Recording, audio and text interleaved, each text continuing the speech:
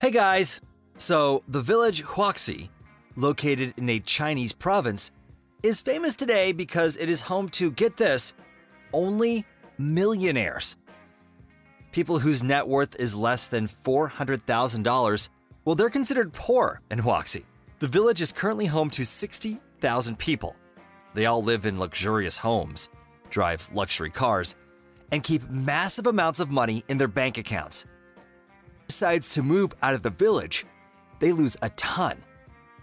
It's true no one's in a rush to leave Huaxi, since every resident has the right to free healthcare, education, and housing, as well as life insurance and even subsidies for produce.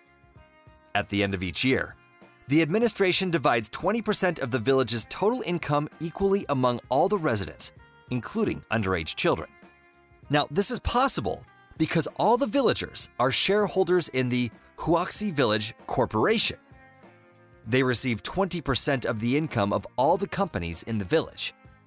The rest of the profits go towards future social and economic growth. Locals call #1 village under the sky, and there's nothing similar elsewhere in the world. So, Huaxi Village cottages, one more luxurious than the next. Their own skyscraper, a huge building, 1,076 feet tall. Now, the villagers moved away from farming a long time ago. I mean, why should they be farmers when there's more profitable business at hand? So they mastered other types of production, not in the farming industry. But not everything is as perfect in this village of millionaires as you might guess at first glance. So the history of growth here is worth looking at just a little bit closer. So fairly recently, around the early 1970s, it was just a normal village here. And of course, there's many villages in China. Now, the local farmers didn't have anything especially boastworthy, nothing unique. They would work from dawn till dusk on their harvests. And they worked, and worked some more, ceaselessly, gathering whatever would grow. Now, say what you will, but individuals are always important in stories, especially in this one. Now, just one of the typical farmers, Wu Renbao, became the reformat the village life. So back in the early 1960s, one was named Secretary of the Village Communist Party Committee. Now, even with today's standards, a person given party power is, well, quite powerful. They're not a normal worker who's making something from morning till evening, but someone who has a wide range of powers, all the more back then. However, 50 years ago, no one in China debated socialist capitalism. All the citizens built their bright future together, with the goal of appearing in the faraway future of communist society. So we can confidently say that Wu Renbao actually received real power in an isolated community. But his thoughts, even then, noticeably were ahead of the times and the Chinese party leaders as well. So most importantly, he had an idea that he started gradually realizing. So in late 1969, he made a decision that was very dangerous politically, but very profitable as well. His initiatives caused the construction of a textile plant, Lead Huaxi. Now, all the documentation, oddly enough, were in accordance with the higher authorities. Business marched on, even badly for Renbao. He later said it was extremely painful for him to watch how the villagers were overworked and weary, so he made an appeal for the party's policies to not turn away from the real needs of the citizens. In this case, the villagers of Huaxi. He achieved much of what he imagined.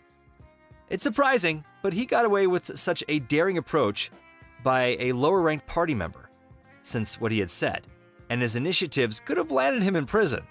But his decisiveness led to the Chinese village flourishing in the end. Moreover, his announcement that a farmer with an excellent harvest would still be poor was met by other Chinese party members listening to him. It turns out that the simple idea that extra money could provide growth was appreciated by many, including the villagers, naturally, who wanted to get rich immediately. However, almost 10 years passed before China started moving away from socialist communes in favor of private farming. That's when Huaxi's time came. Having been raised with the ideas of their fearless party leader, they decided to keep moving on instead of just stopping with what they had, since the textile industry was bringing in a decent profit during the Chinese rebuilding. So, in 1998, Huaxi became the focus of an experiment that would have companies share Shanghai Stock Exchange, and all the villagers turned into shareholders of the Huaxi Corporation. Now, over the next several decades, 8 large promising companies appeared around the village. To the envy of their neighboring villages, Huaxi grew exponentially faster, so no one was surprised when the corporation bought another 12 neighboring villages.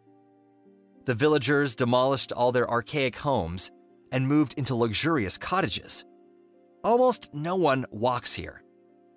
Everyone has expensive cars, and the banks are filled with plump accounts.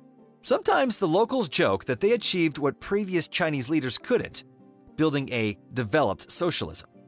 And in a way, they're kind of right.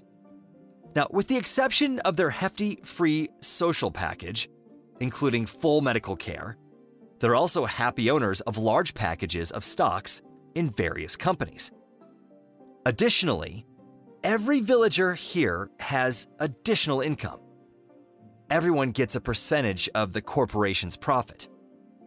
A committee gathers once a year to solve the main problems, like distributing dividends, subsidies for food, and providing additional benefits, as well as 350 pounds of rice per family, as a reminder of their poor past. There are elderly over 100 years old here who are also given additional monetary aid. However, 10,000 won is given to all family members that helped old age. Now, those who travel to Huaxi see this luxury. But this garish luxury doesn't stop the villagers from honoring their patron father, Wu Renbao, whose portrait is hung everywhere. They depict him as a very modest worker. He's always dressed in humble farm clothes or a well-worn suit. The latter is always shown with the corresponding news, like an audience with the PRC's chairman. Renbao's other family members are always shown in less official dress. Now, at first you might think that they love and respect tourists in Huaxi since they have several modern hotels, ceremonial buildings, and restaurants decorated in gold. The villagers drew even more attention when they built the 1,076-foot-tall skyscraper. In 2011, the Huaxi International Hotel was built. It was the first skyscraper to be built in a village. The 60th floor proudly displays large sculptures of solid that are said to have cost $47 million. Nevertheless, many people in Huaxi sometimes are filled with doubt. A lot seems strange. For example, the villagers look kind and sometimes vain, but are reluctant to participate in informal communication, and you won't be able to get them to talk, not to mention the service staff, of which there's plenty. These people are so kind, several visitors to the village feel like what's happening isn't real. It's possible it's because all the service staff are people who came to Huaxi to make money. The staff holds their work in high esteem, which caused this super service in the village. But a careful eye will quickly notice the many guards guarding the villas of the millionaires are absolutely not inclined to show anyone that the world is a friendship of like-minded people. And you'll quickly notice that all the mansions look the same, as if they were built by one architect. Even the trees are identical. So many people feel like it's a photo of an expensive demo project by the PRC. So overall, everything's good and clean, except maybe the pipes that pump out as thick smoke everywhere to a happy. The local government is working on it. Several chemical plants have been closed in recent years, and the recovered expenses are over $50 million. Additionally, there's nothing to spend money on. Education and medicine are free. Food is very cheap. And there's no real entertainment. So the residents decided to build a 74-story futuristic skyscraper. So they probably already made the joint decision that the time for chemical plants is gone. So it's time to make money on something else, like tourism.